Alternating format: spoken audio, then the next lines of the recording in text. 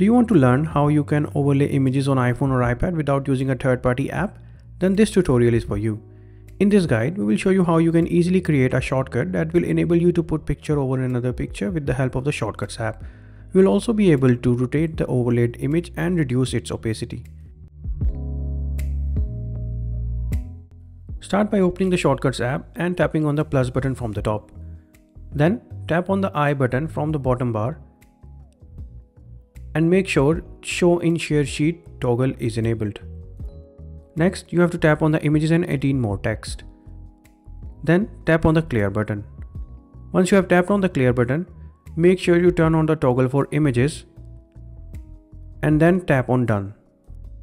In the next step, tap on the Add Action button and in the search bar type Select Photos.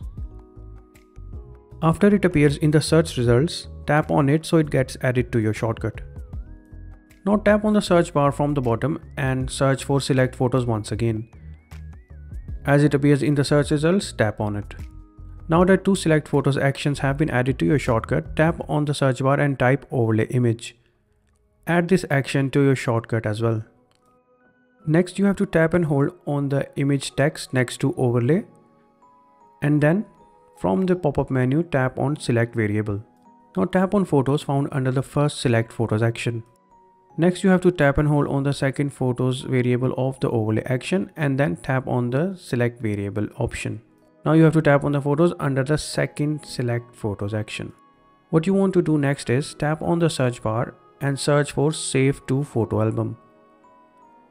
Tap on it from the search results in order to add it to your shortcut. Now our shortcut is almost ready. Next, tap on the arrow at the top and rename your shortcut according to your liking. Here I'm going to name it Overlay Image Shortcut so that it is easy to find. Finally, tap on the Done button to save the shortcut. And as you can see, the shortcut has been added to all shortcuts screen.